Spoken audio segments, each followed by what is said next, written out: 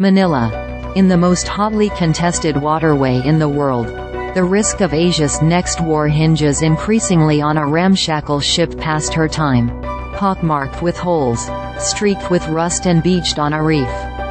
To buttress its claims in the South China Sea, the Philippines in 1999 deliberately ran aground a World War II-era landing ship on a half-submerged shoal, establishing the vessel as an outpost of the Philippine Navy. The BRP Sierra Madre, which has remained on Second Thomas Shoal ever since, has now become the epicenter of escalating tensions between the Philippines and China, and a singular tripwire that could draw the United States into an armed conflict in the Pacific, say officials and security analysts.